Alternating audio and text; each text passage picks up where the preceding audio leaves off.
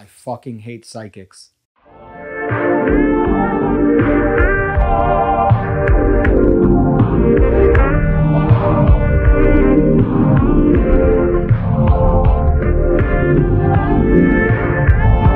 This video sponsored in part by the Pigcake Magic Academy. Over 400 videos already. $5 a month gets you access to all the videos.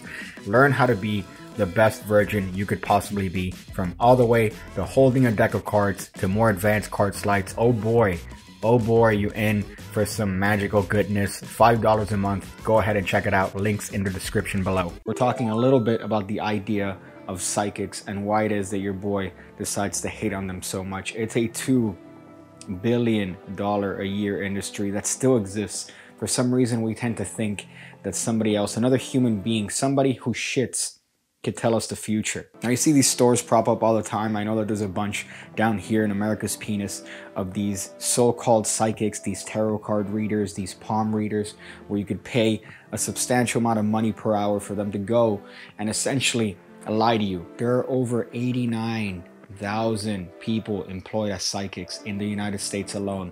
Why? Why do we still have an industry that is based entirely on lies?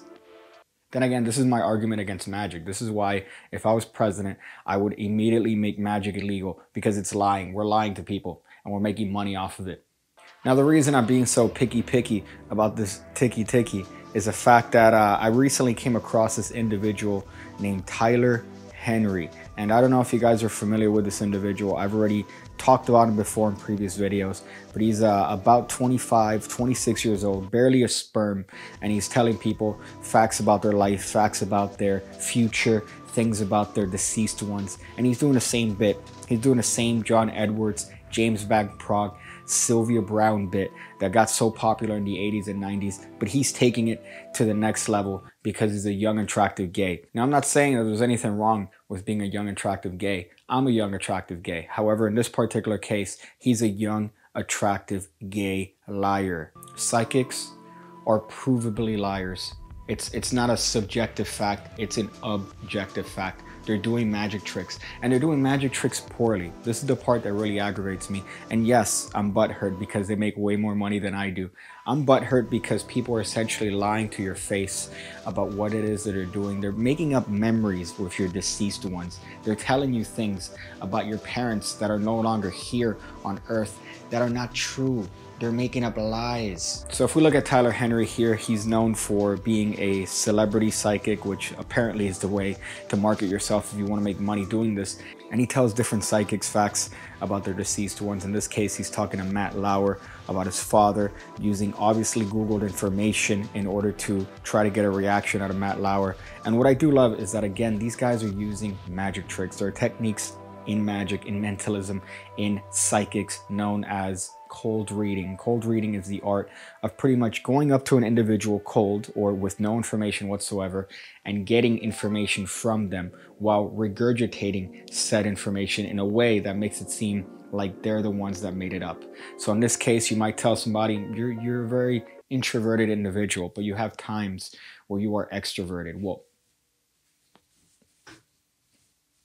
Am I the only one here? Yeah, of course, there's going to be times when you're introverted and there's going to be times when you're extroverted. But if I wrap that up in a nice little bit of a bow and make it seem like your father is telling me this from the other side, then obviously you're going to get some sort of emotional reaction if you are someone that's inclined to believe. And you see this all the time with anecdotal evidence, with people that are already believers. When they tell the reporters or they tell whatever person that they're defending psychics to that they told me stuff that I've never told anybody. Bullshit. If you look at the tapes, if you look at the videos, of which, by the way, every single one of these tapes, every single one of these shows, for some reason, they go on for 4 hours, but you only ever see 15 minutes.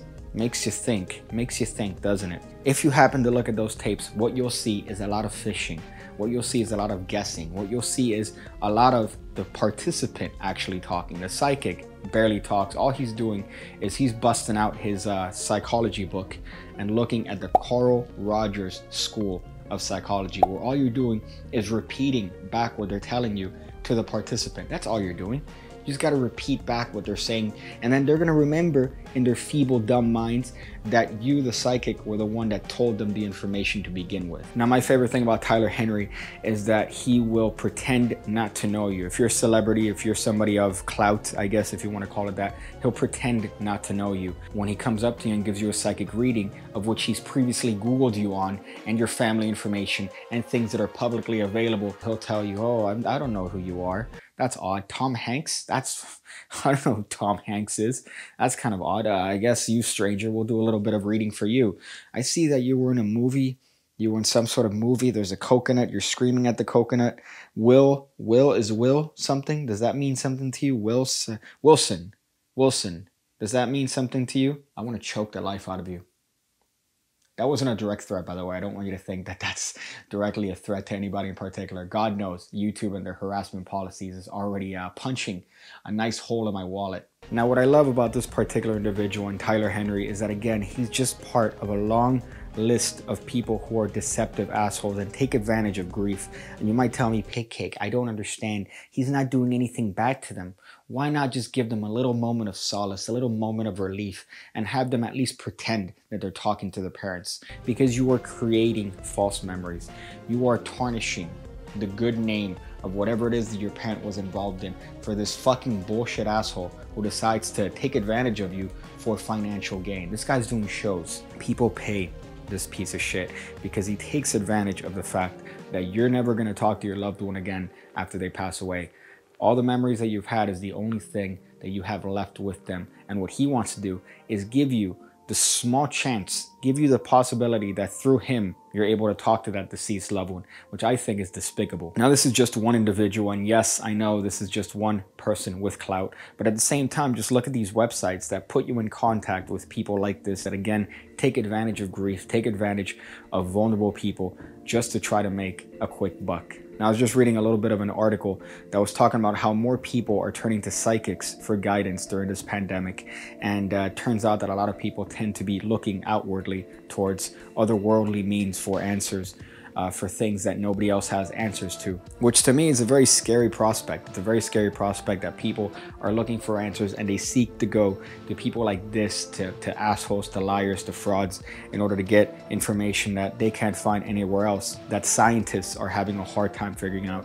Obviously, a person that is as qualified as a spoon is not going to have more information, but they're still going to people like this for information. Now, again, you should take it with a grain of salt because that is anecdotal. It's not necessarily anything that is based on empirical studies. But if there are a majority of people that are coming out and saying, I'm going to psychics, then that's an issue. Use your head, use common sense, use logic. Don't give money to charlatans. Don't give attention to charlatans. Don't give any sort of, if one of them was on fire, you shouldn't even think about peeing on them. They really make me want to crap out a book on how to puke, and to try to take advantage of people in their grief-stricken times. It's really sickening to me. And I know this is coming from a perpetual memer, somebody who makes dick jokes on a day-to-day basis, but I could be serious too. I have the capacity to be serious. So this is pretty much the point of this video. I just wanted to put this out there and just have what you will. Put your little opinions in the comments if you guys are fans of psychics. As you could see from my previous demon magic endeavor, I seem to get some crazies from time to time that leave some comments, because I would love to argue with you as to why you think psychics work, why you think psychics are a good thing, why you would possibly think that a psychic is a worthwhile profession. So please do leave your opinion down in the comments. I'm not going to disable the comments or the likes in case you happen to disagree with me with this. I want all of it. I want all of the hate. So thank you. I'm going to go figure out different ways to use a Technic mouse to stop my wireless Movo receiver.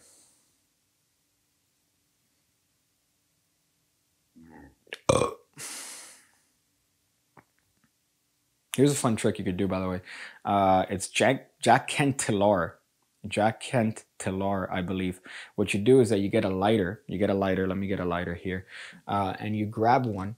And here's the thing. Most lighters have a circle right here. You see that? They have a circle on top. So if you put your thumb on that, right? Let's say you put your thumb on that for a little bit of time and you let go. It looks like there's a blister.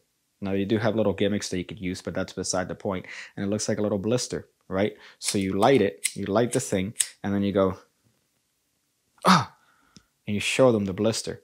And at this point, you could use your psychic energy to go, and by rubbing it, you're pulling the skin, so the blister looks like it's completely gone and completely healed. Now, some people have poured salt on it to make it disappear or whatever, and say that the salt is the way that cures it. Well, you could do whatever you want. You could do whatever incantation you want, and that way you look like you're a little bit of a psychic healer. So you could do that. Now, quick point here: you could do this with most lighters, but I suggest you do it before you light it, because if you put your thumb there after you light it, then it's going to be hot and you're going to give yourself a blister for real. So put your thumb on it before you light it. Then you take the lighter out, you draw attention to it, you light it, and then you do your little bit that way. Just a quick little thing here if you want to trick your friends into thinking that somehow you're a psychic healer.